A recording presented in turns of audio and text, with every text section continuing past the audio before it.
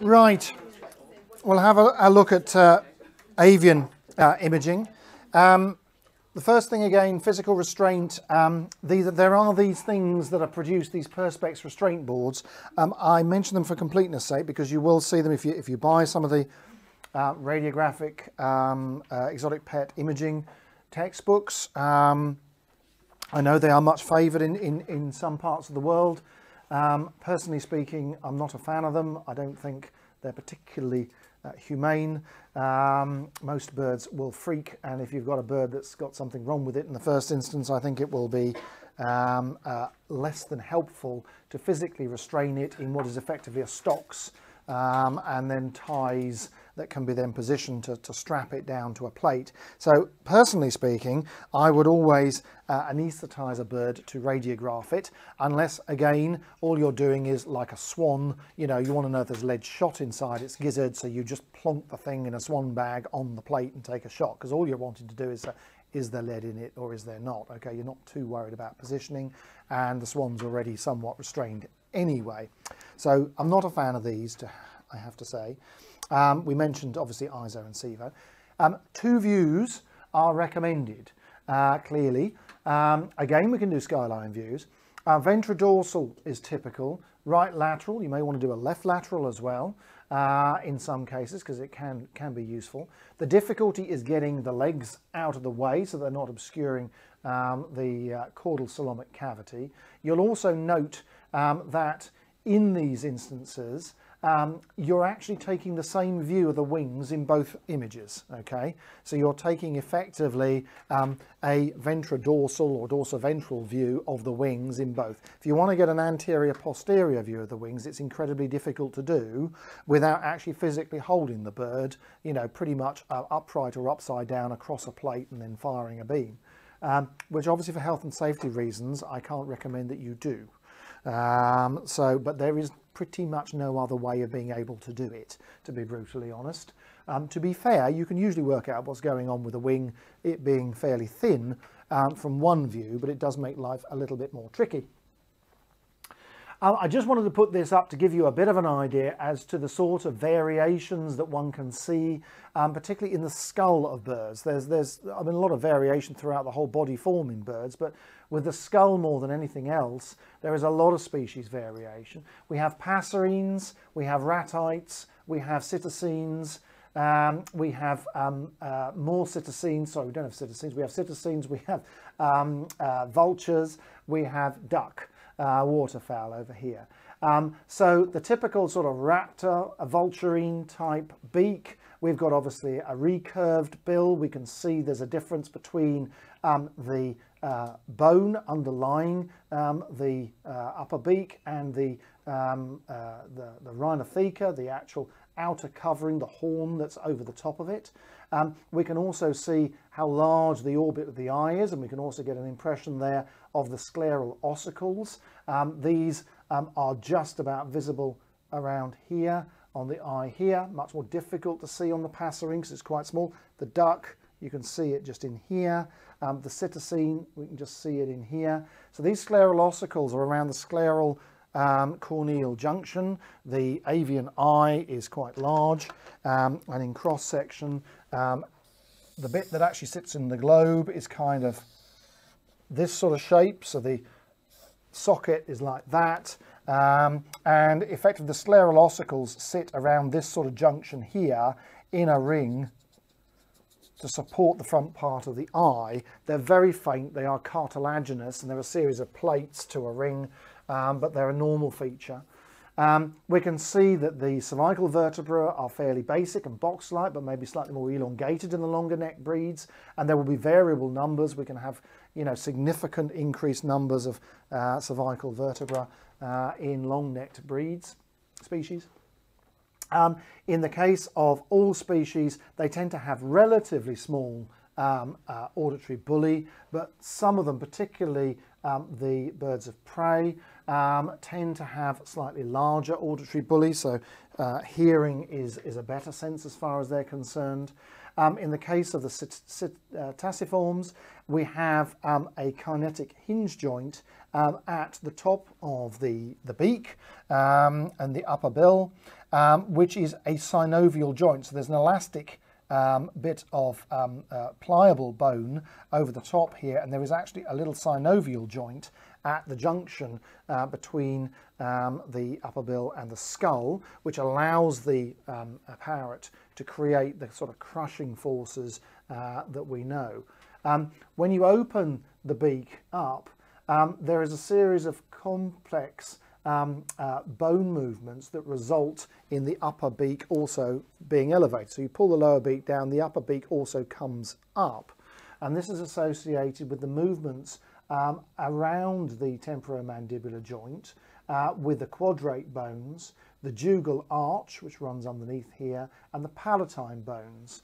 And these bones are typically the ones that we want to look at in window strike cases where there are potentially skew-whiff beaks in parrots, because it's often these bones that become damaged when a bird flies into a car or flies into a window, and they break, and then when they fix really well, but often they fix on one side with an overriding bone and therefore shorter, and then the beak starts to deviate off to one side as effectively the whole upper bill has been pulled to one side. So we're looking in this area in here at these bones for evidence of foreshortening or evidence of callus formation.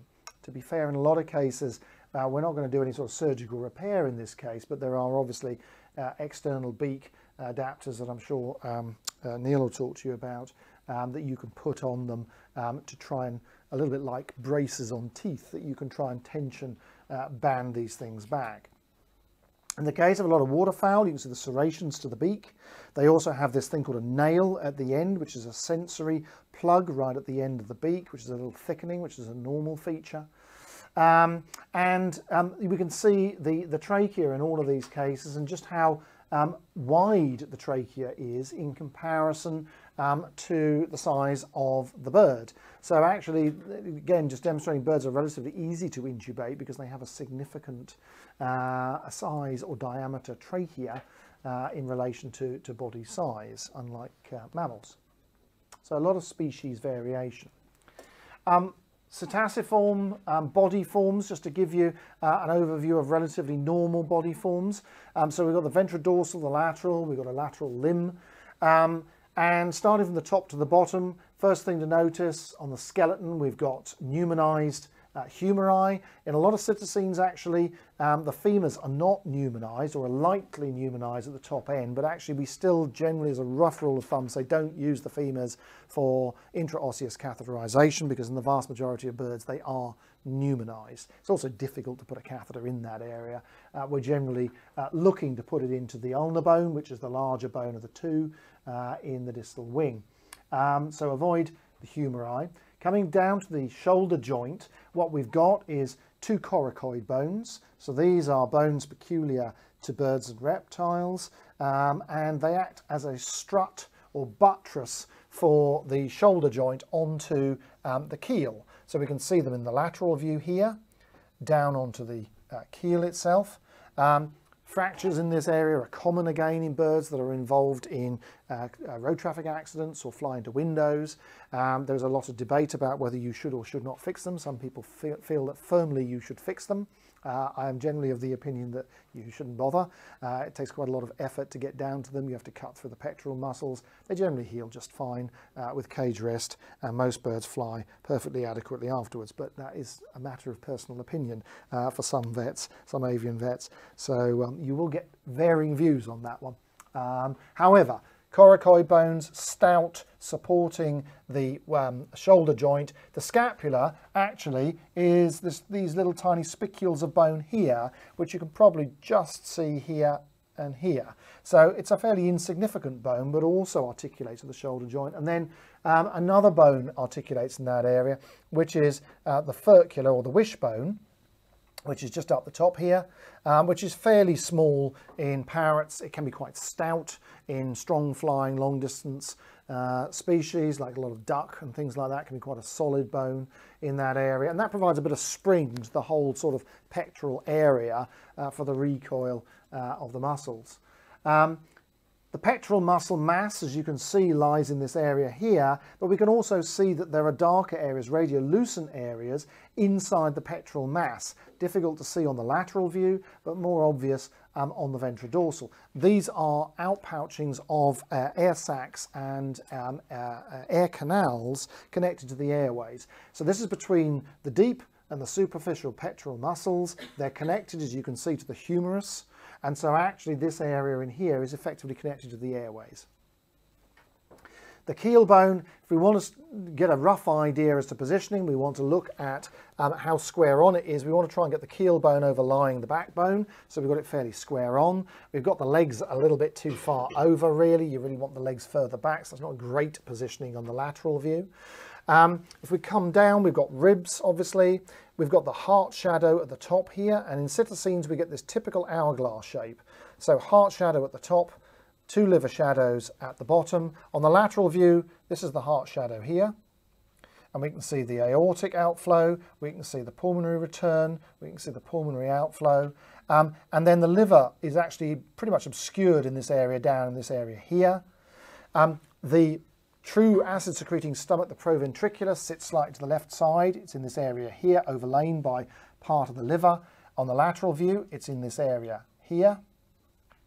Then we've got the gizzard, or the ventriculus, the grinding stomach, which is well developed in cytosines and galliforms, poorly developed in carnivores. This one's got grit in it, so you can obviously very clearly see it sitting down in here. And then the intestinal mass is in this area here, in this area here, the cloaca and the vent out the back here. This dark area in here and these dark areas in here are the air sacs. So these are the very thin-walled receptacles that allow air to move backwards and forwards through the lung field. The lung field is actually in this area here, and is actually relatively difficult. It's a sort of a stippled effect, which is normal, and it's almost completely obscured by the pectoral muscles and the heart in the ventrodorsal view. So it's actually quite difficult to get an image of what's going on in the lungs in the majority of birds. These are the air sacs. There are paired air sacs. There's usually two two cervical air sacs at the top, then two cranial thoracic air sacs, two caudal thoracic air sacs, and two abdominal air sacs in the vast majority of cetaciforms. And they each have, on each side, a stoma that connects with a relevant lung. So effectively they are outpouchings, balloons that come out from the lung. And as we mentioned before, typically the respiratory cycle is through the lungs into the caudal air sacs, from the caudal air sacs back through the lungs into the cranial air sacs, from the cranial air sacs back through the lungs and out of the bird. And so that actually an air molecule, technically speaking, goes through two cycles of inspiration and expiration before it exits the body of a bird. So it has maximum chance of extracting oxygen. Does the appearance of the air sacs change with where it is in the respiratory cycle? Do they kind of inflate and deflate, or do they stay largely? They do move, because it's obviously the main movement for inspiration and expiration is movement of the sternum down and out, and the rib cage out. So there will be a little bit of inflation and deflation of these air sacs, absolutely. So yes, again, ideally you want an inspiratory view if you can, because that's going to give you the greatest contrast in this area and give you more information. The kidneys are tucked up in this area here. So this area is obviously the pelvic area, and this is another area in birds where the anatomy is slightly skew-if. They've got fused sacral vertebra to the roof of the pelvis, and so actually the pelvis almost looks as if it's upside down in birds. They've got this shield over the top, instead of in mammals where you've got the wings of the ilia and then a pubis on the bottom. The pubis is unfused and there are just two pubic bones, and obviously because birds lay eggs, you can't have a fused pubis, otherwise you'd never get an egg to pass through that area. So these two pubic bones are unfused and they just support the caudal body wall. The coccygeal vertebrae are relatively mobile, but at the end there is a fused lump of coccygeal vertebra, which is known as the pygostyle, and that is where the deck feathers, the tail feathers, are attached. so that they're actually physically attached to the periosteum of a fused last 2 or 3 coccygeal vertebra, which provides a platform for those flight feathers.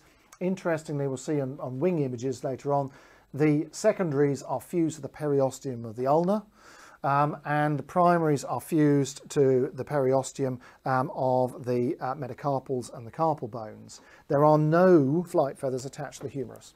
Although it looks as if a bird's got feathers all the way down, next time you pull one out, have a look, there are no flight feathers in this area here. If we come back to the pelvic limb, we've obviously got 2 femurs, we've got a stifle joint with a patella. So there is a patella in there. There's sometimes in larger birds obvious sesamoids. We'll see in a minute there are often significant mineralized cartilages in the tibia-tarsal area. This is the tibia-tarsal bone, equivalent to the tibia in mammals, but it's called obviously a tibia tarsus because distally, technically speaking, the proximal row of tarsal bones is fused to the end of the tibia, and therefore the joint that we would associate with the hock is actually an intertarsal joint, or sometimes referred to as a suffrago joint, and the distal row of tarsal bones is then fused to the metacarpals.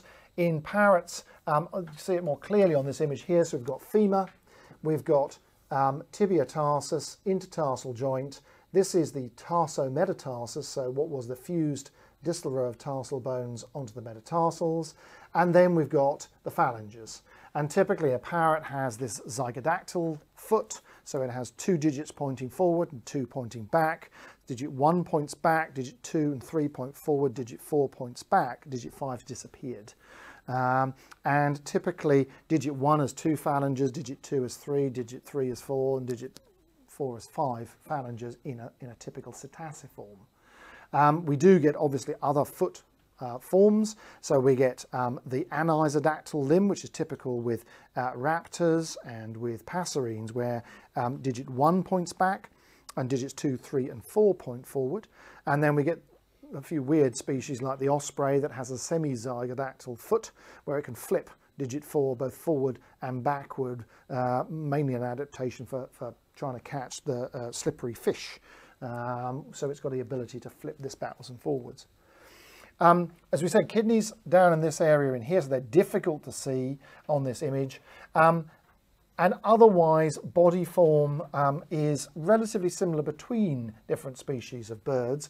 But the other thing to note is that the vertebrae in the back here, in the thoracic area, are also technically fused. We'll see some better images than this because it's difficult to pick up on this one. We've got fused vertebrae here in the sacral area. We often have 1 mobile lumbar vertebra, and then we've got fused vertebra here in the thoracic area to provide a platform for flight.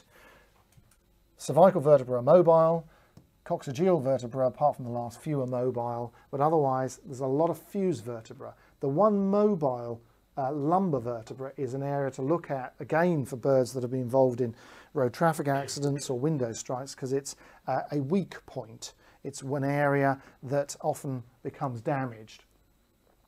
So that's a normal parrot. If we look at a normal owl, then we begin to see a few obvious differences. So first of all, we don't have that hourglass shape. So that's something that's relatively peculiar to cetaciforms, that hourglass shape. It's really useful when we're assessing cetaciforms, as we'll see in a minute, but actually in other species, it's often more a tubular form. Again, the heart's at the top, we've got liver in here, and then we've got quite a distended abdomen in here. This one's had a meal fairly recently.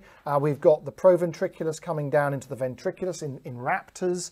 There is not really a differentiation to look at. There's not a grinding gizzard because they're obviously digesting meat. What they've got is an acid secreting top part to an enlarged stomach, and the bottom bit is kind of just a sac that sits there and holds the food while it's being digested before then going out into the intestines.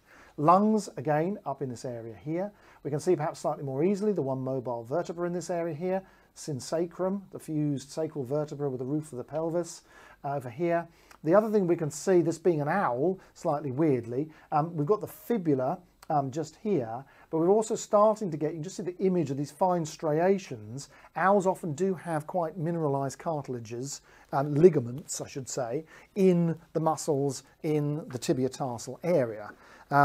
Again, they're quite good with the feet, owls, and this is thought to be to strengthen the muscle function.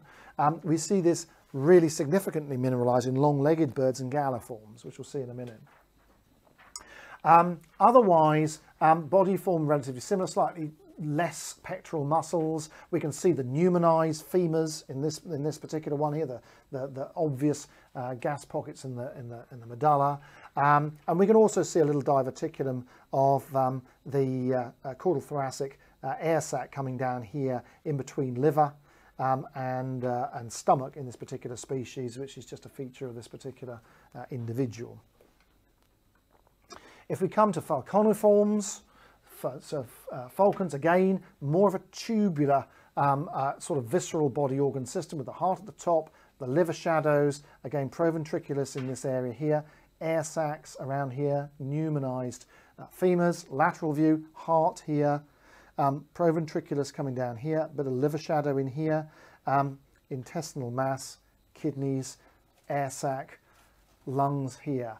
And again, foot-wise, they have this anisodactyl limb, and there is often additional sesamoids in these birds in the regions of the intertarsal joint. So there's often additional bones. You'll find these occasional sesamoids. You may also find them in the carpal areas, which are all about providing a smooth running for large tendons. So remember, obviously, raptors use their feet predominantly. That's their main killing weapon for the majority of them. So they have strong ligaments, strong muscles associated with the foot, and they often have these sesamoids to encourage smooth running of these large ligaments. For ducks, for waterfowl, physiologically, this has a large egg in it, which is waiting to come out. We can see a few peculiar things. We've got a flattened keel, so obviously ducks swim, so they tend to have not a very prominent keel. They're good strong flyers, but it tends to be flattened. They have a very strong looking clavicle and quite significant again coracoid bones for good strong flying, pneumonized femurs again, quite a large heart in comparison to body form, and in this particular case, as I say, obscured by eggs and things. So we've got a little bit of a grinding gizzard down the bottom here, so they're sort of a little bit more like cetaciforms and galliforms, but they do have a proventriculus and a gizzard, but otherwise the body form broadly similar. We sometimes also see, and it's worth just noting, where the trachea comes into this area here, in males, you may get a significant diverticulum around this area, which is often referred to as an auditory bulla, and that's actually relatively normal. It appears as a gas-filled chamber in this area where the syrinx should be. So remember, birds, the voice comes from the bottom of the trachea, not the top. And a lot of ducks, you know, that long annoying call that can keep you awake all night, will have in drakes a resonating chamber on the side of that, which appears as a large mineralized structure just to the side of the syrinx. And then galliforms. So when we get to galliforms, again, grinding stomach like the cetaciforms, quite a lot of digestive tract in galliforms. So it tends to fill a lot of that caudal coelomic cavity. We've got a significant area in the front here for a crop. And so not all birds have a crop. So a lot of the cetaciforms, passerines, galliforms have one. Galliforms obviously have a particularly large crop. So we've actually got a recurved a keel, a shorter keel bone in this particular case. They have a sort of an intermediate hour-shaped figure, not particularly wasted in the middle there, as it is with cetacines. Quite stout limbs, because obviously these guys spend a lot of time on the ground, and they've got lots of mineralized tendons in the muscles, ligaments in the muscles. Tendons, I should say. And then small passerines, so again a body form similar. We've got again heart at the front here. We've got a grinding stomach depending on the species.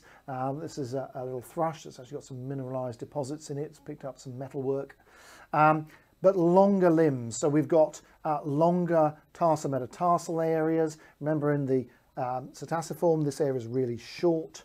These guys much longer legged in that area. But we can also get the impression of these flight feathers attached actually directly onto the periosteum of the ulna in this area. So when you're pulling flight feathers, again, I'd encourage you to anaesthetize birds before you start pulling out flight feathers. It is painful, and there is a small risk that you can create a little bit of a periosteal reaction, which can then encourage them to have a bit of a feather pluck at the area because it's sore afterwards. We can do contrast studies in birds. They are somewhat difficult because you need to effectively try and do it conscious and then anaesthetize the bird and do it conscious and anaesthetize the bird. They have very short gut transit times. In most cases with cetaciforms, you're talking from one end to the other in a matter of 2 to 4 hours. So this is really quite normal, but we can see into the crop in this area here, into the proventriculus, into the ventriculus, and we're starting to get into the intestines. So we can see the course of the proventriculus left side into the ventriculus and then into intestinal mass. Crop, most species tends to sit predominantly to the right side of the neck, but a lot of them it's quite large and actually comes across both sides of the neck. Why do we want to do contrast studies? Well, we could look for foreign bodies, and you can see, sorry, we'll just flip back to this one. We can see the infilling with food ingesta in this area here, and so that may be useful.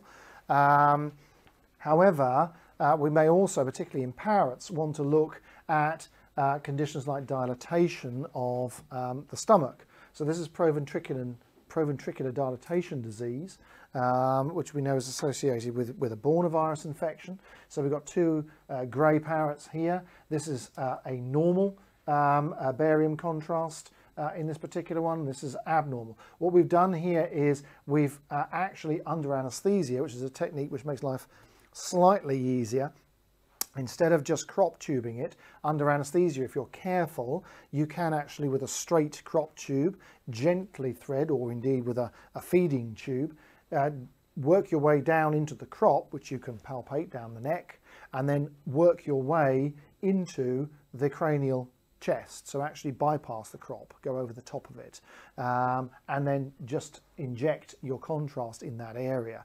It just means that you can then immediately take your x-ray and know that it's actually going to go into your stomachs.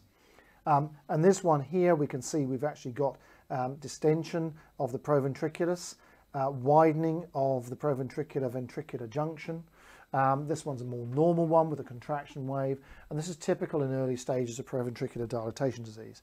Diagnosis of proventricular dilatation disease is still usually made based on either PCR detection of the organism, serology, or biopsy either of proventriculus, or more typically, because it's less risky, biopsy of the crop. And usually you biopsy the crop over a blood vessel, so you get a nerve with it because you want to look at the nerves for evidence of lymphocytic, plasmacytic infiltrates, which are typical with proventricular dilatation disease. But confirmation with radiography can be useful. We can obviously see issues with metabolic bone disease. We mentioned a little bit about this yesterday. And we typically see this obviously in young birds, captive ones. These are a cetacine chick here, where we've got folding fractures of the tibiotarsus here. We've got folding fractures of the humerus. We've got obviously very abnormally shaped tibiotarsal bones here with a 90-degree bend in it. These sorts of injuries, spontaneous folding fractures and the like, are not reversible. These are not manageable. So this particular individual unfortunately was euthanized. But we can see it in wild birds as well. So it's not just a disease of captivity. This is obviously a husbandry issue. So this is a wild bird, a raptor, and we've got tibiotarsal bowing, and it's usually the tibiotarsi or the tarsometatarsi, the long bones of the legs, which are the ones, and it's often, you know, in things like barn owls with the lesser chicks. Obviously they have a hatching regime with barn owls, and the later chicks often are not being fed as well and being outcompeted, and if they survive, they often have mild metabolic bone disease issues. They've grown, they've got quite heavy, but the weight on the bones then causes them to bend. So it's not unusual to find these skeletal deformities in wild birds as well as captive ones. We talked about looking for injuries, and this is this mobile lumbar vertebra, and this is quite a good place to look when you've got birds that have had window strike or car strike injuries and you're concerned about pelvic limb function. They maybe aren't gripping well, or they're maybe not even standing at all, but seem very bright at the front end. This is the area to have a look at in the first instance. So we've got cranial end, obviously this end, the two humeri. This is the notarium, the fused thoracic vertebra. This is the synsacrum, the pelvis and fused sacral vertebra. And this is your mobile single lumbar vertebra at this point. And this is your weak point. It's there because obviously it allows swivel movement of the caudal end of the bird. So when it's flying, it can maneuver itself with its tail feathers to actually steer itself. So it's there for good anatomical reasons, but of course it is the weak point when a bird hits something and the back end then follows in to the front end. That's the area that often subluxates, disc collapse or fracture. So it's worth taking a couple of views of that. We've got a compression fracture here and a partial subluxation. Yes, these are grim prognoses. Other things that are common in birds and that we really need to look at quite closely are the feet of birds, particularly in raptors, but also in perching birds and waterfowl, because bumblefoot pododermatitis is really common. And with pododermatitis, I'd always encourage you to, even if you think it's superficial and soft tissue, I would encourage you to do radiographs of the feet, because ultimately, if there is periosteal reaction of a mild level, the prognosis is that much worse. And so you're keeping your client well informed as to the prognosis, and you'll find with some raptor owners, that the cost of treatment is going to far exceed the value in their eyes of the bird. Similarly, you may have an owner that wants to spend whatever on it, but it's still important up front to have a better idea of what's going on. So we may have feet where we've got serious periosteal reaction and bone formation, bridging joints. We may have soft tissue reaction, so we've got a normal foot here, we've got soft tissue reaction associated with a central pad here. We don't appear to have bony change. What we do have is a little bit of soft tissue reaction going around the nail bed of that particular foot. We may, however, have complete joint abscessation and disruption, as we've got in this duck down here, or we may have just fluffy periosteal reaction and loss of contrast and detail going on. Anything with bony involvement, anything with joint involvement clearly carries a worse prognosis. If it's just soft tissue and it's not affecting tendons, the prognosis is good. If it's affecting tendons, the prognosis is slightly guarded. If it's into bone, prognosis is usually poor. It doesn't mean to say that treatment can't be tried, but it's going to be expensive, it's going to take time, and it may fail. Do you see mineralisation of the tendons? In long-standing cases, yes, that is perfectly possible to see mineralisation of tendons. Yeah, absolutely. Usually, owners have brought cases to us before then, but yeah, I mean, if they've been left, absolutely. And again, we may be able to determine other things. This is a cock of the rock. It's an Andean species. These things exchange hands for about, this is the male, for about £40,000 a pair. And unfortunately, there's therefore a regular trade in catching them in the wild and bringing them into captivity. And we see a lot of this, unfortunately, in birds. We see an awful lot of it in reptiles, although they're rarely quite as valuable as the birds. And typical open rings. We've got, in this case, evidence of an old healed fracture on the leg. They often fairly simple, low technology, feed the bird on the ground with a trap net with a stick in it that you pull out the way, and then the trap door comes down and whacks the bird and they catch it. But we can also see other evidence. Historically, this is a wild osprey that has been shot. It has broken the radius. The good news is radial fractures usually heal quite well on their own. The bad news is if it's a falcon, then that can be a real issue, because you often get a synostosis forming between the radius and the ulna, and most of the falcons need really fine flight, and particularly anything that hovers. Ospreys may be also affected by that, perhaps slightly less. If you're talking about things like buzzards and things like that, they usually do really well because they're big soaring birds and they don't need that fine wing control. So again, when we're talking about prognosis and radiographic signs, depends upon the species you're dealing with, depends upon what the owner's using that particular individual for, if it's owner related. If we're releasing it back into the wild, then okay, we need to think carefully about whether or not this particular species individual has normal wing function. Can it function in the wild, or am I putting back a bird that is just going to starve slowly should that happen? But yes, forensic stuff, sometimes you find stuff that you kind of go, oh no, really. Open ring and a fracture that's healed does make you feel a little bit nervous. This is just some images of the wing, just to give you an idea about how well seated those flight feathers genuinely are on the periosteum.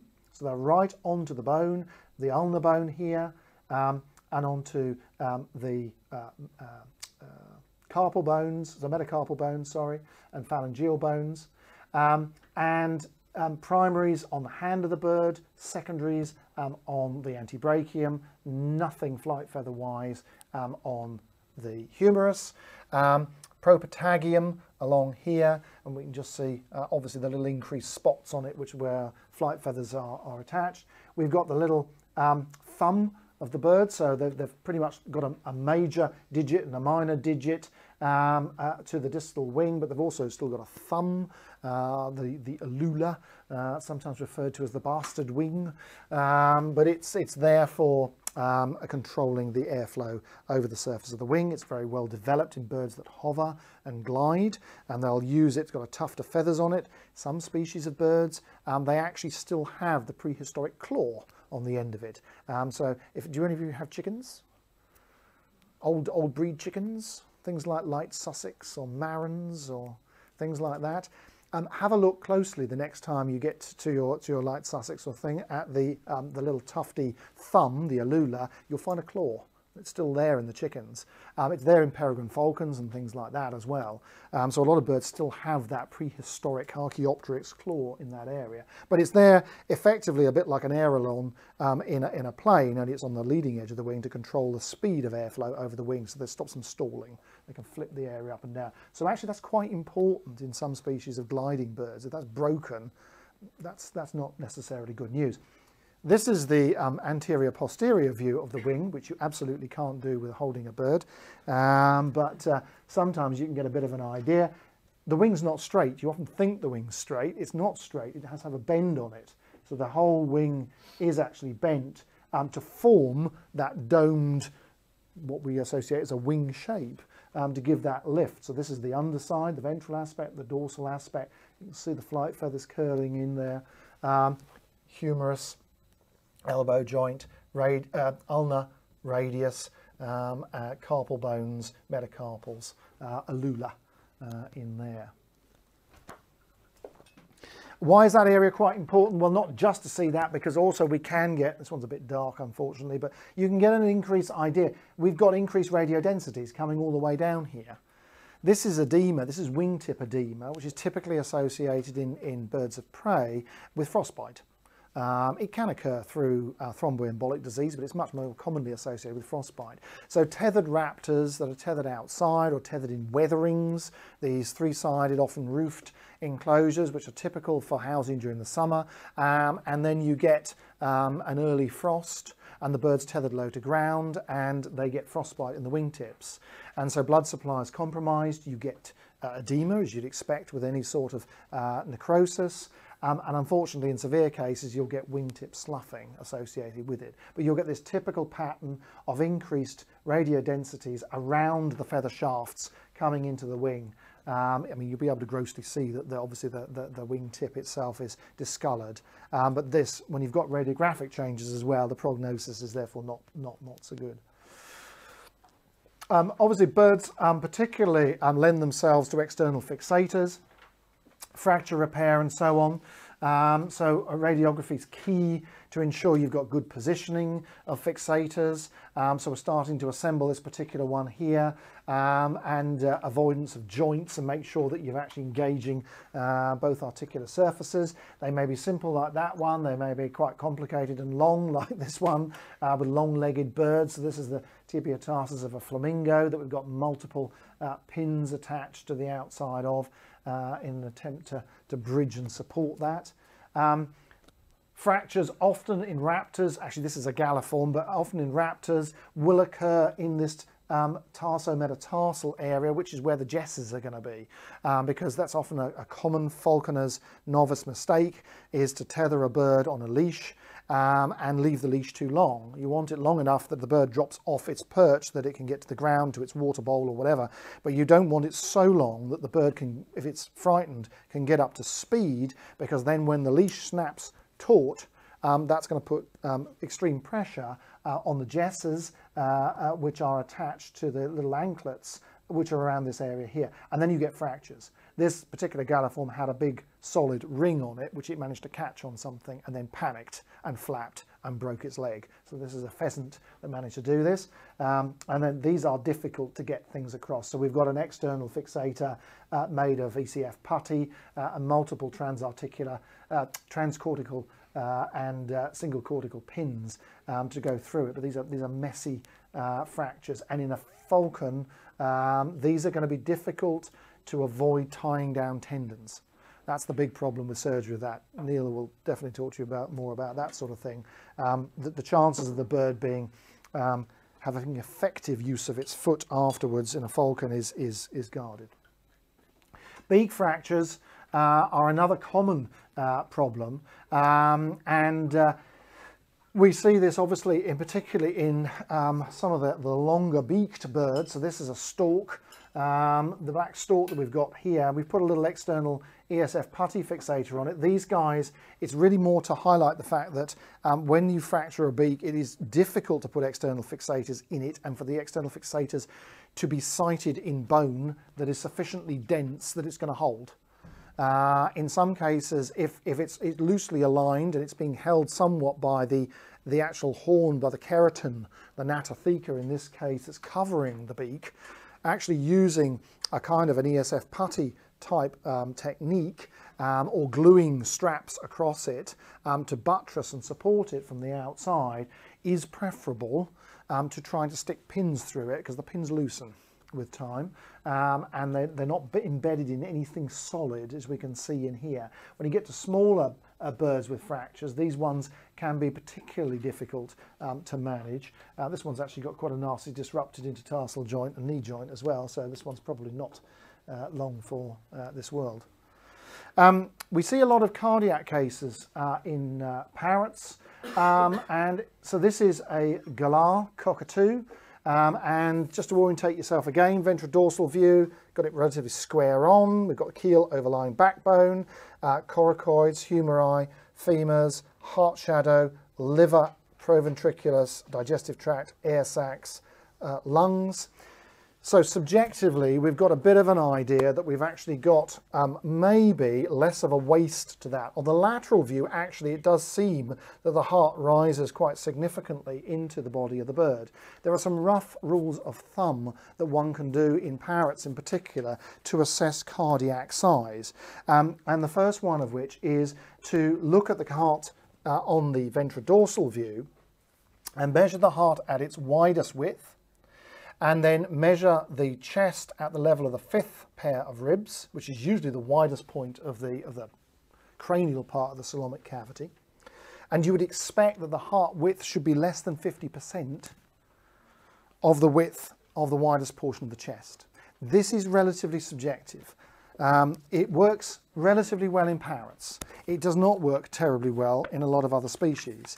And unfortunately, again, rather frustratingly, that is kind of where we're stuck at this precise moment in time, because actually, you know, cardiac heart scores have not been worked out for the 99.9% of species of birds. There is a paper in the most recent Journal of Avian Medicine and Surgery, for all of you enthusiastic avian vets, on the radiographic reference values for the cardiac silhouette in Bonelli's eagle, which is great if you've got a Bonelli's eagle.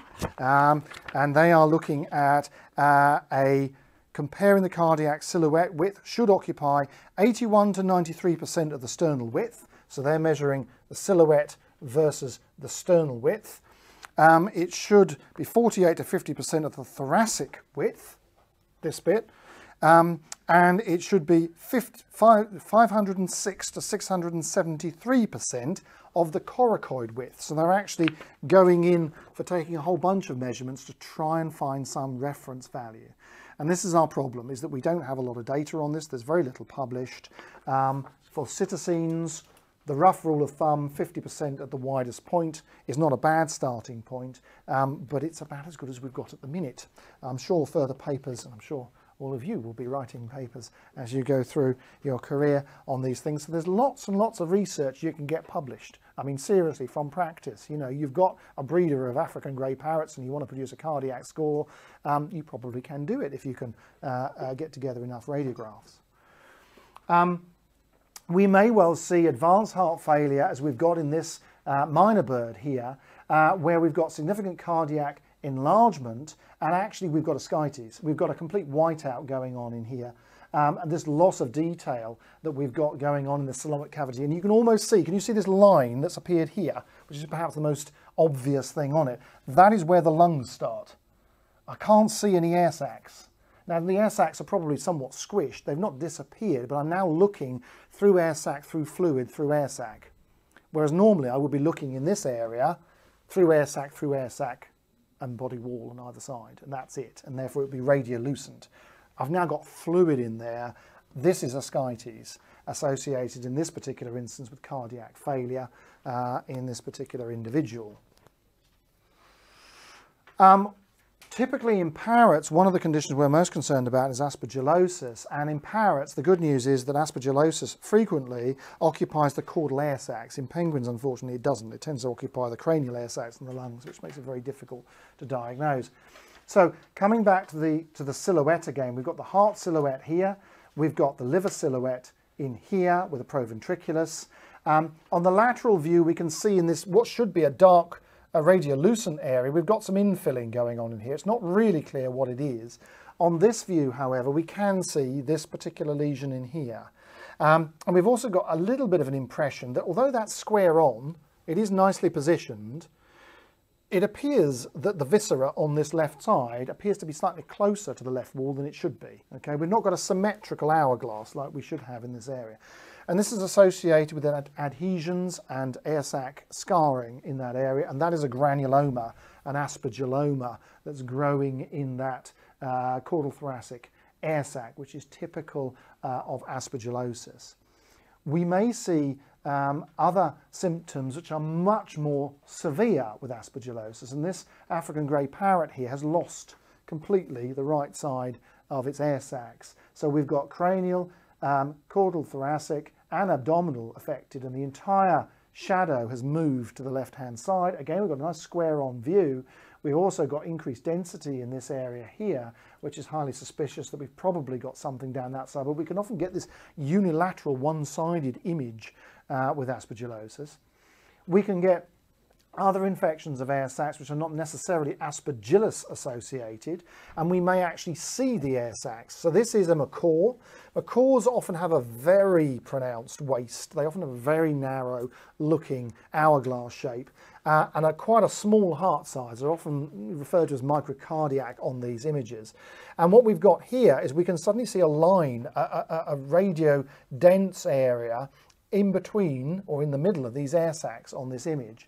And this is not a discrete granuloma. It could be aspergillosis, but it could also just be a general air saculitis. This particular one had psittacosis and had an air saculitis associated with it, because we shouldn't be able to see the air sac line. You know, these are onion skin thin. They should really be beyond the resolution range of most radiographic units. So if we're starting to see them very obviously like that, we've got thickening going on.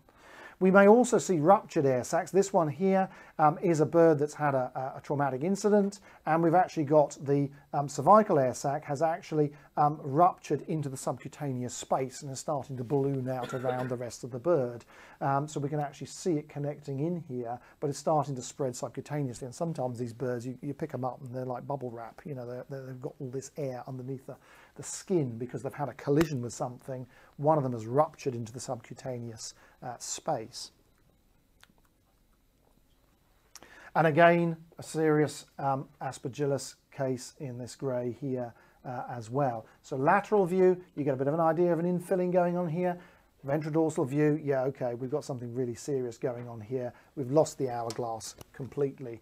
The entire side is affected. That's going to be a grim prognosis, that particular individual.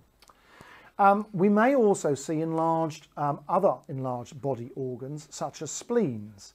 So, in this particular instance, we've got a couple of images. We've got a normal one here with nothing much going on. In this particular one here, you can see there's an image in this area here of a circular organ. It's difficult to see on this particular one, but it's in this area in here.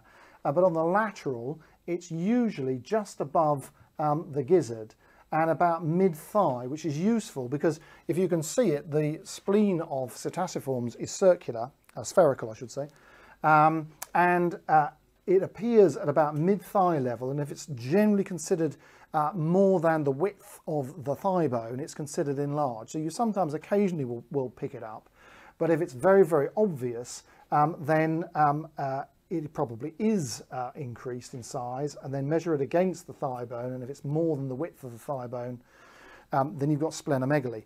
There are obviously many things that could cause splenomegaly in birds, but in cetaciforms, one of the most common is psittacosis again. So it's another thing that gives you a little bit of information to make you concerned about a specific condition. We can see other things which are much more difficult to pick up on radiography. This one has got actually an enlarged kidney tumour. Again, we've lost the dark radiolucent area in these caudal thoracic air sacs. We can't see very much at all on the ventrodorsal image, but this is a budgerigar.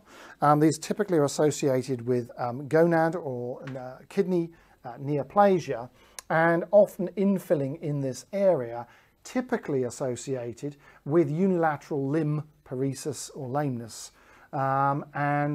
In this particular individual, we've also got hyperostosis. This is a female. We've got hyperostosis of the thigh bone and the tibia tarsus, and this is typical in egg-laying female birds. The thigh bones and the tibia are often used as calcium deposition and mobilization sites, and these compulsive egg-laying female budgerigars often will have this increased radiodensity and slightly mottled appearance to these long bones. We can clearly see this particular, we can't clearly see on this particular image because the image has come out slightly wonky. This particular one was supposed to be showing you.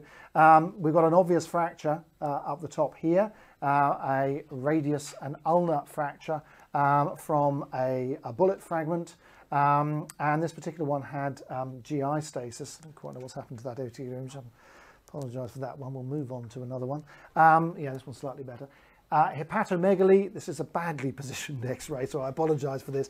Legs should be pulled caudally, they're up around its ears somewhere, and on this particular one here. However, we get a bit of an idea that there is no waist to this hourglass figure on this particular one. It was the most extreme one I could find, so it was worth pulling out. We've got something that's filling in the bottom end of the hourglass shape.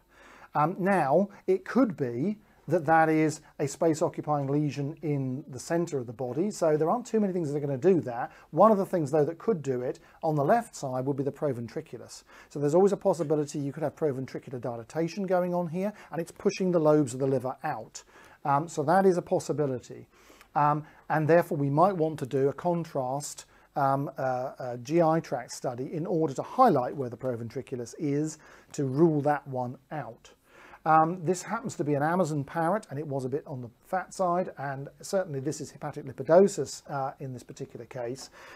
if we've ruled out the proventriculus, we can then look at the liver shadow in these guys, and we can draw a line from the shoulder joint to the hip joint, and the liver shadow should fall between those two lines, okay, in psittaciforms. If it is out with those two lines, either the liver is enlarged or there is something in between the liver, like the proventriculus, that is pushing the liver out and needs investigation. So a line between shoulder joint and hip joint, both sides, liver shadow should be within that line. And on the lateral view here, again, bad positioning, got the heart in here, we've got something filling that area in there. And actually it's all one organ. And you can sort of see the line that comes up the back here and across here and then down here and round there. And that's one lobe of the liver superimposed on the other lobe of the liver. The intestines are over here. This is a massive hepatic lipidosis.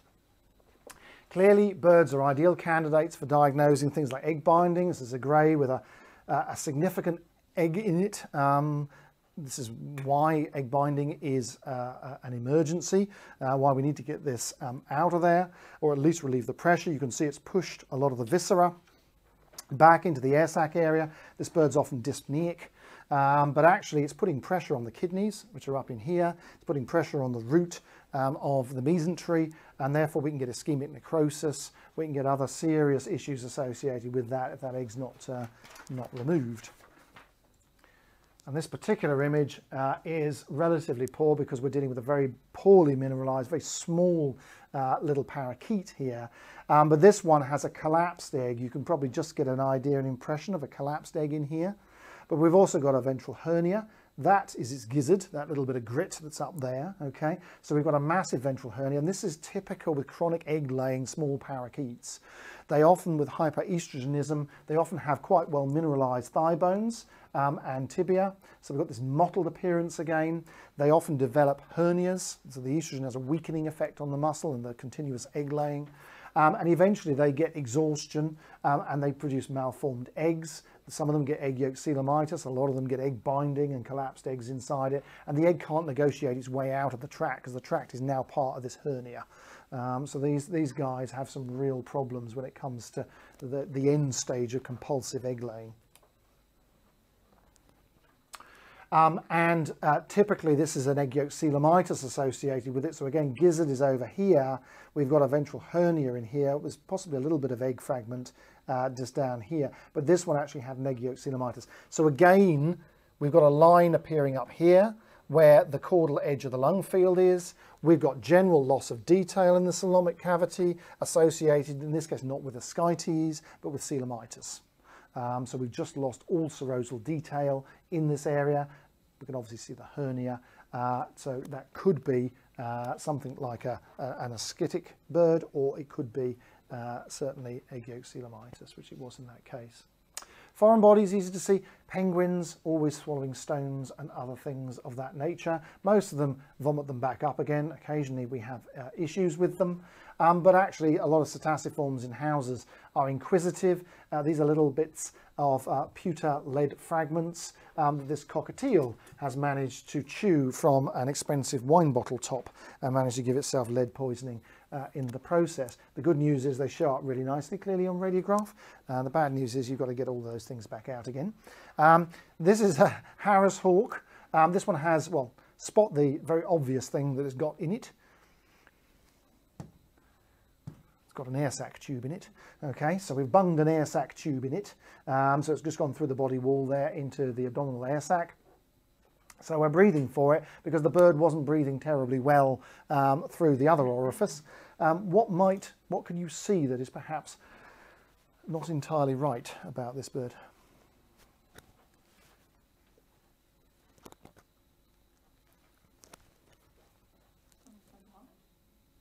Something above his heart, yes. What's that? It's a bone, yes. This bird was being flown for quarry and had managed to wolf down part of a rabbit before the owner managed to get it off said rabbit, had managed to wolf down 1.5 vertebra from the rabbit and then get it wedged in its, just in front of the proventriculus, right above the heart base, which was giving it some quite serious problems at this particular stage. Certainly breathing problems, because it was pressing on the syrinx and making it difficult to breathe and poking up into the lungs. And it was also causing a bit of a cardiac output failure. So occasionally you get weird things like that. Difficult to see on this view. So again, the advantage of two views. Yes, anaesthetised and then endoscopy. Yeah, you just needed to knock it back in and then pull it back out again. But it got it wedged across. So I don't quite know how it managed to do it, but it managed to get itself wedged. And then you get weird ones which sort of have been sitting around for some considerable period of time. So this is a crane from a zoological collection. We've got a microchip down here, up here.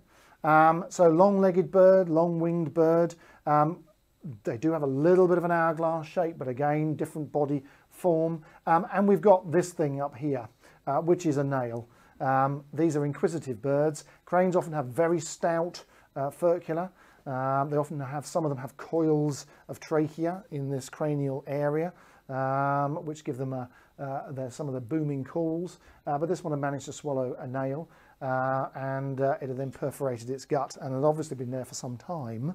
But they're incredibly inquisitive and will pick up any sort of object that is in their environment. This is, or should be, in your notes.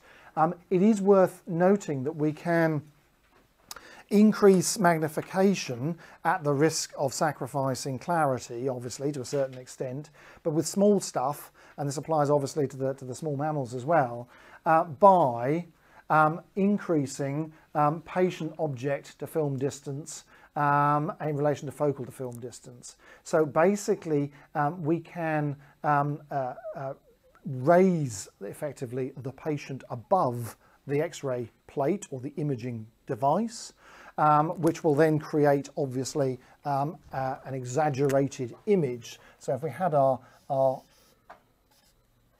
mouse on the plate, we're going to get our image like that. If we raise said mouse up to this level, bearing in mind we're doing it from a focal source, then what we're going to get is a super mouse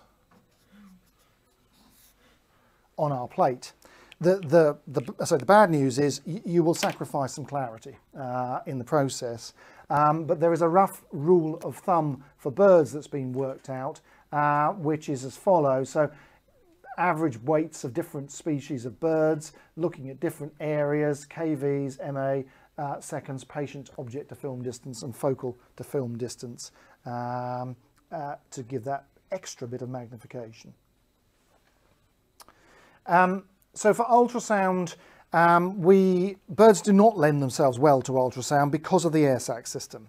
So there are some exceptions to the rule in certain medical conditions, and we can use certain organs of the bird as acoustic windows. The liver is the most typical because it's close to the body surface, and we can use it to image things like heart and obviously look at the liver.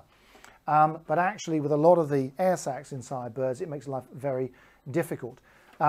Cetaceans also have a keel bone that comes right the way down quite far caudally, and then the pelvis, and they've really got a very narrow window that you can actually stick an ultrasound probe on. Things like galliforms and columbiforms have a deep V notch in the lateral body wall above the keel where the ribs come in a V shape, and you can often get the probe up onto the side of the body to image the liver and occasionally intestines. But that's not possible in parrots. Preferably this should be done under general anaesthetic so you don't get bitten and the bird doesn't cause it too much stress. We're generally requiring from most of the species we're dealing with 10 megahertz if possible transducers. And this is typical of what we can see using the liver as an acoustic window. This is that galah cockatoo, remember, that had the enlarged heart. So we're coming in from the caudal keel here, we're imaging through the liver and up to the heart. So the base of the heart's up here, the apex is here, this is the liver.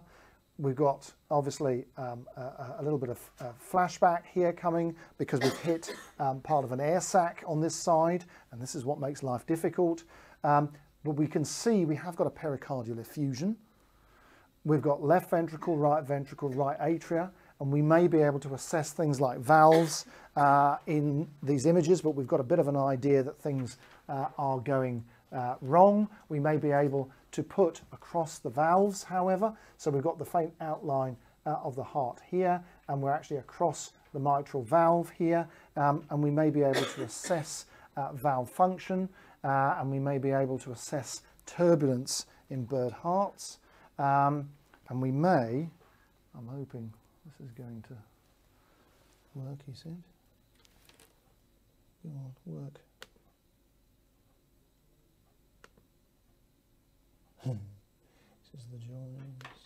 It's not going to do it, is it? No. Okay.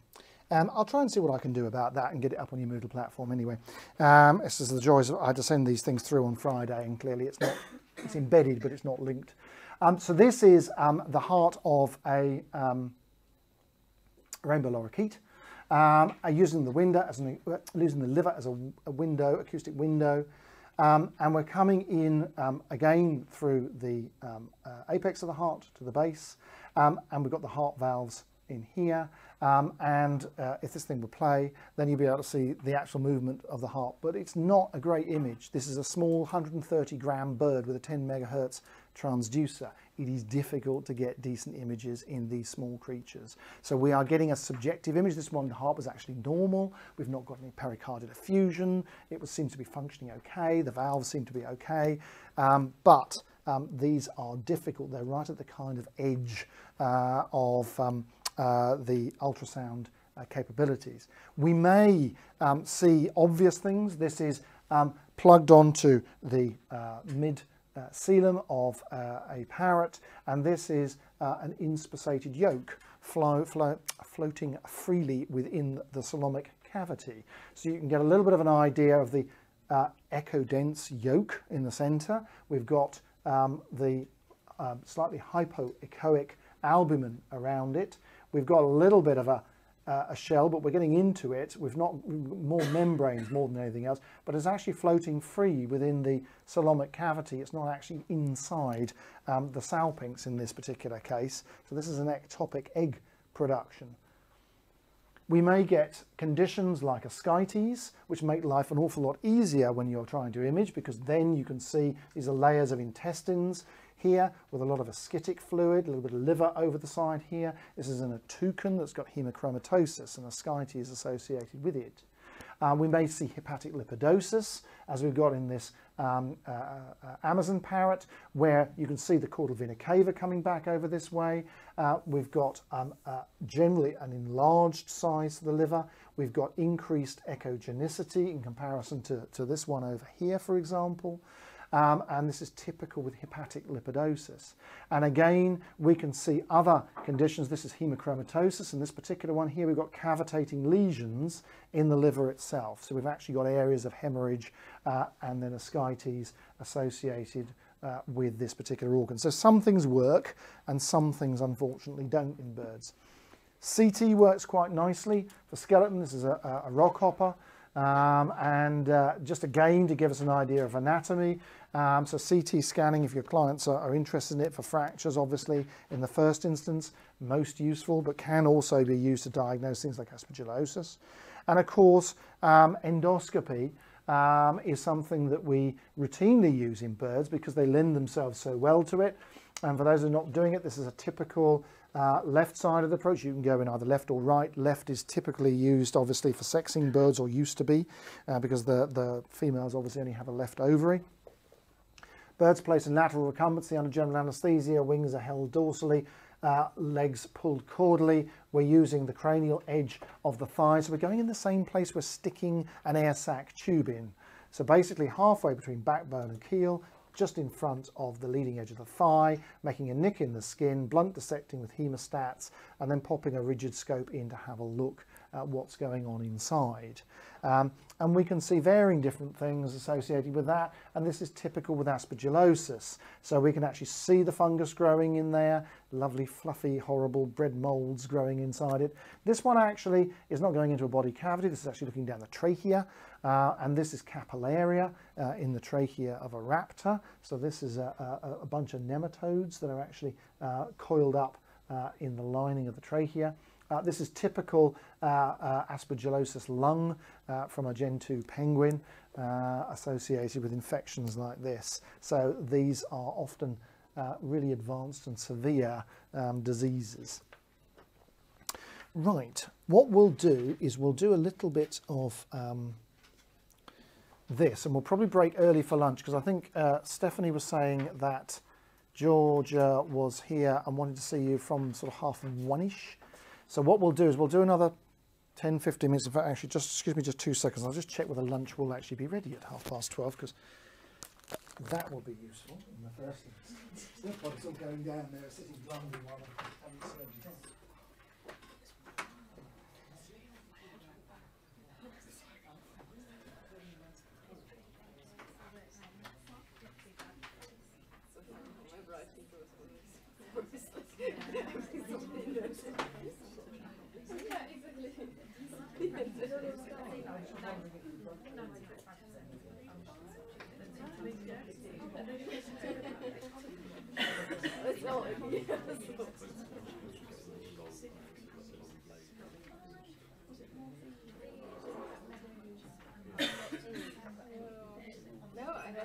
I'm just going to check on that and see if we can just break early for lunch and then do that so you can get to see Georgia.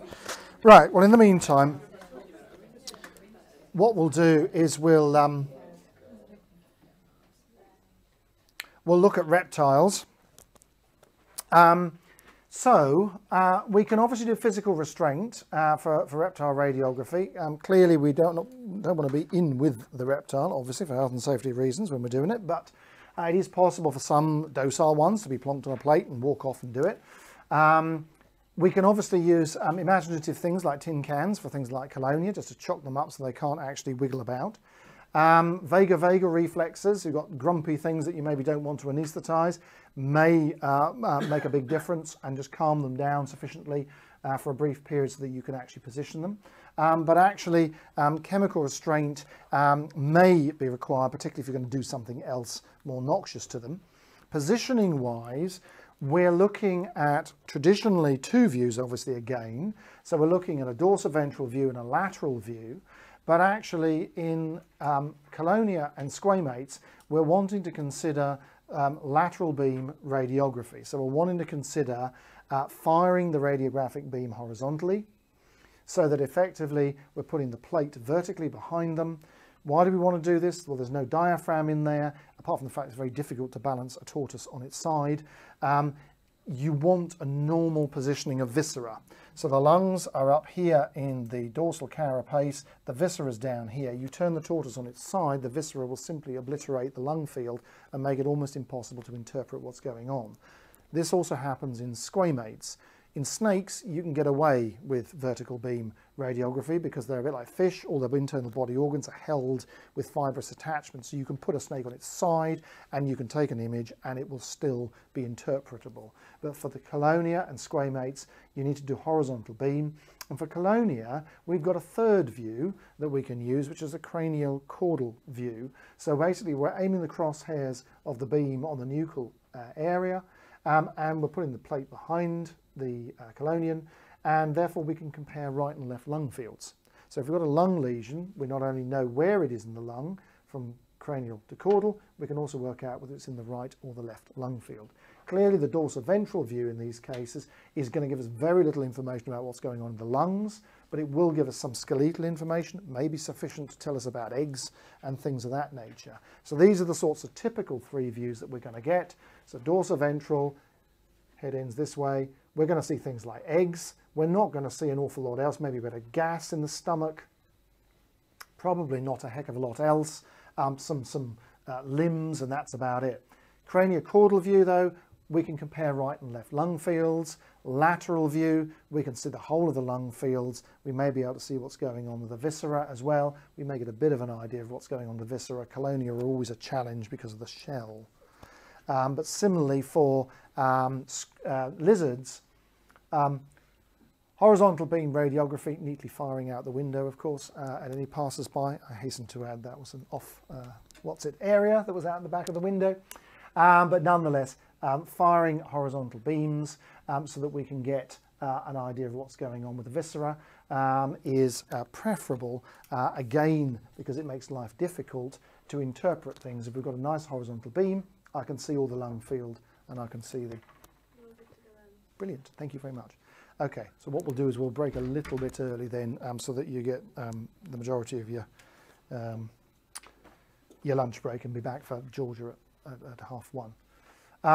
The dorsoventral view does not give us a great deal of detail in the lungs because obviously we're looking at the lungs superimposed on the viscera underneath, which is going to be the heart cranially up here. The heart's usually in this area, in the pectoral.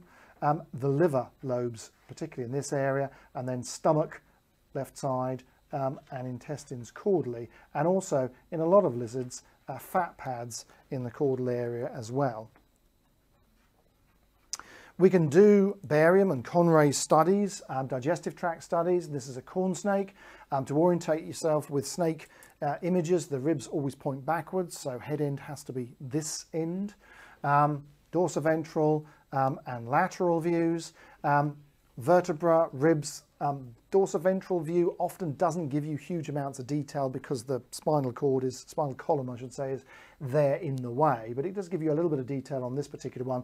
The reason we've done this, we had a lump on this particular corn snake, which on initial fine needle aspirate suggested that it was inflammatory in nature rather than neoplastic, but we were wanting, before we tried to take it out, to work out how far it went. So we did a little contrast study and stomach tubed it with a little bit of Conray, and you can see it comes down to this point here. It's clearly being pinched at this point here, and also in the lateral view you can see it's going over the top of the granuloma in this area, and there's a little bit of a tail off as it goes into the rest of the digestive system there. So this thing is definitely not just subcutaneous, it's actually going inside the snake. And similarly in this one here, in this reticulated python, we filled the stomach, and here we are at the outflow of the stomach. We've suddenly hit a bit of a brick wall where something is blocking it. You could palpate this in this particular snake. It doesn't look as if it's a foreign body. I wondered if it was a tumour. It actually turns out it's a granuloma. So this is the caudal end of the stomach, the proximal end of the intestines, and these typically are associated with abscesses that form from either spicules of bone or teeth from rodents that punch their way through the stomach wall. It's often, although not always, associated with feeding slightly too large a rodent prey to a snake, and then, as I say, they get a little bit of a perforation of the caudal stomach wall, and a granuloma can form, and this one had obviously then effectively occluded the outflow. Normal findings, gravidity, very radiodense in the case of Colonia. As far as eggs are concerned, much less radiodense, much more leathery in nature in squamates, so snake and lizard eggs. But you can see the sheer number in this chameleon, lateral view, dorsoventral view in this case. You can see how far up they come. They've got two oviducts in these guys. Livers on the floor at the bottom here. So you get an impression of these ovoid structures. It is sometimes difficult on small guys to see what's going on. Some normal structures. Do you know what these are in this particular little lizard? Calcium sacs, very good, yeah. So this is a day gecko. This is one of Standing's day gecko, and they actually have lymphatic calcium ducts in these areas for storing calcium. So that is a perfectly normal finding. You radiograph it the first time, go, what on earth is that? This is a perfectly normal feature for this particular species. This particular species here also has some spiky bits at the back of the mouth and the underside of the cervical area, this particular snake. Does anybody know what that might be for?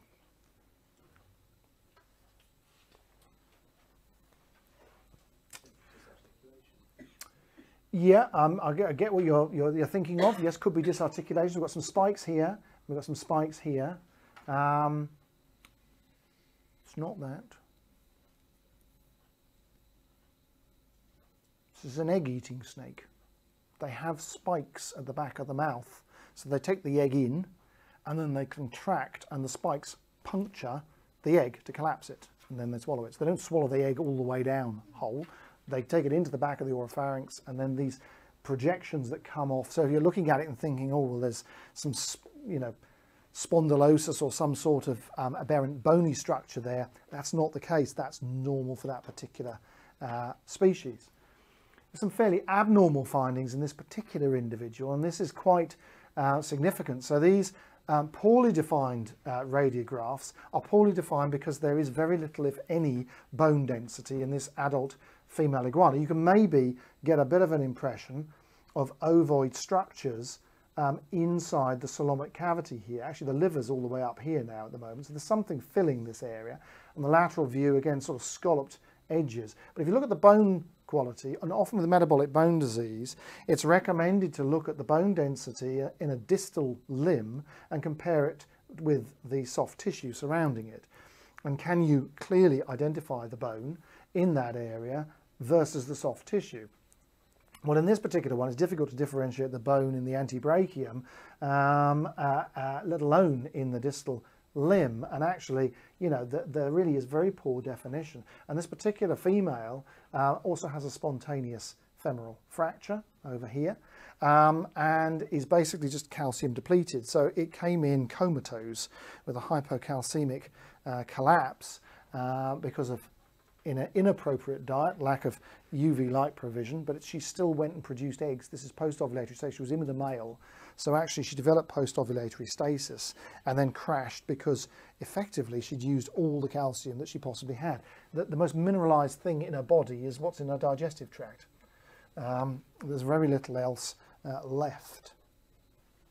And we can see some really serious pneumonic lesions. We're talking about colonia. Again, this view doesn't tell us anything about what's going on in the lungs. The craniocaudal view shows us, well, the lung fields are nearly gone, particularly on the left side. And actually, we can see on the lateral view that the fluffy densities extend the whole length of the lung fields. Now, it doesn't give you the diagnosis as to whether that's pneumonia or whether that is potentially associated with something like congestive heart failure, but it certainly tells you that the entire lung field is being affected, and this animal, even if it's not showing very obvious clinical signs, is quite close to crashing. Similarly, occasionally you might just see a little bit of a difference on a dorsoventral view where there is a very unilateral lesion. So you can get a bit of an idea here, left and right, that actually the right side is perhaps more radiodense than the left, but it's not going to give us that information until we do a craniocaudal view. And then all of a sudden we can see, yes, the right lung field has more radiodense, fluffy densities in the ventral dependent parts than the left lung field. And we can see when we look at it on the lateral, it is much more caudal in nature. The head ends that end. So it's caudal in nature and dependent. So we've got a right caudal dependent lung field. Why is that important? Well, if I want to get to it, to sample it, the best way of doing it is to drill down through the shell to sample it. And so now I know where it is. I know where to position my drill site to actually get to the organism, to sample it, so that I get it on the right antibiosis. Similarly, in snakes, we can see profound pneumonia. So this one here, the heart is in about here. This is supposed to be all the lung field. We've got that bit there, that little tiny bit there.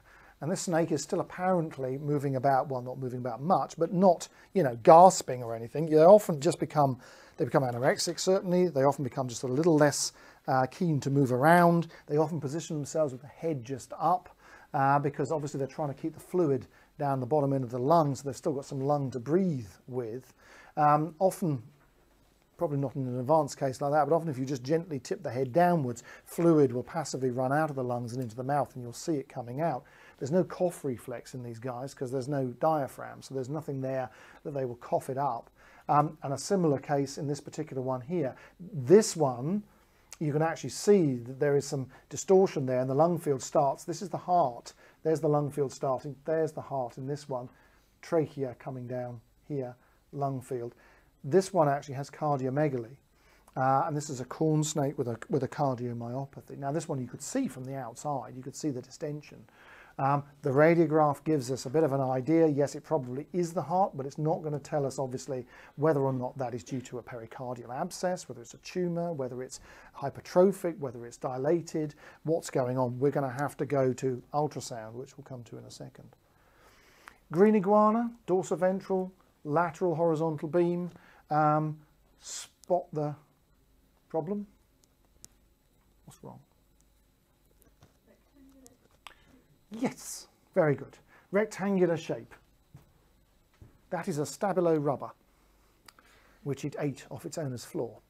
Where do you think that is in relation to its digestive tract? So, head is obviously here, knees, head, pelvis. Stomach, yeah, absolutely. That's where its stomach is.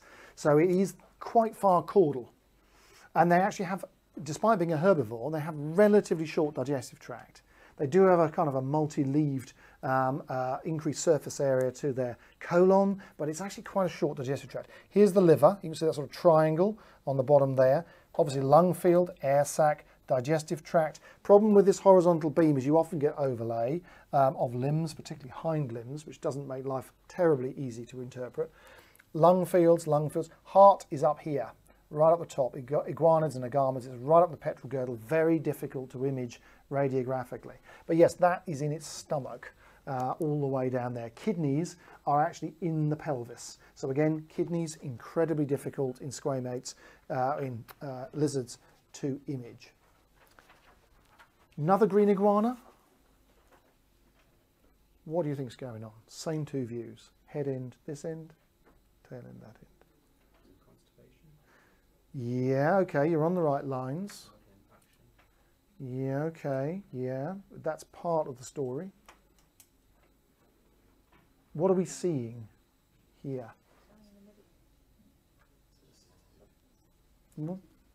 Ascites? Yeah, we're seeing fluid. So this is the other great advantage of doing horizontal beam radiography. We get to see fluid where it's supposed to be. If we put that on its side, it would just wash over the whole thing. There's no diaphragm to keep it in the so-called abdominal cavity. You can see that's the liver there. It's now off the floor. The liver's floating. Okay. This is the stomach. It's now, it was down there, should be down there. It's now floating up with the gravel sign. This view, we're looking at it going, well, that could be lung pneumonia. It could be all sorts of things. This view, it's clearly not lung. It's in here. We've lost all contrast in there. And yes, this was an impaction with perforated bowel that had resulted in a coelomitis. It actually survived. Reptiles can cope with phenomenal amounts of problems. This particular bearded dragon, slightly more difficult to see, but lateral view here. This view here shows you the part of the problems with imaging animals that have got very knobbly skin, have got osteoderms. We can see the little pinpoint spots all over the body, which are little areas of increased mineralization in the skin. The lateral view, we're not getting it quite so much, but we can see in this area here, we've actually got a dorsal lung pneumonia in this particular case. This was actually a case of systemic mycobacteriosis. What is also not entirely clear on this particular one, there was a little bit of joint swelling in multiple different joints on this one, but actually this is mycobacterial disease. It could be any other bacterial disease of that distribution, to be frank, but the owner had been feeding it dead guppies from their tropical tank, because that's obviously what an inland bearded dragon lives off. But anyway, yes, had managed to give it Mycobacterium marinum, and then had kept the reptile at suboptimal temperatures, and it developed systemic mycobacteriosis on the back of it. Took 6 weeks to do it, but unfortunately not curable. Right, I think what we'll do is we'll break there. We'll have an early lunch. Were there any questions on that little lot? And then I say those that need to see Georgia, if they want to pop back for about 1:30, Georgia will be here, and then we'll aim to sort of kick off again about sort of 1:45, 2, 10 to 2, something like that, after you've all had to chat with Jordan. Is that okay?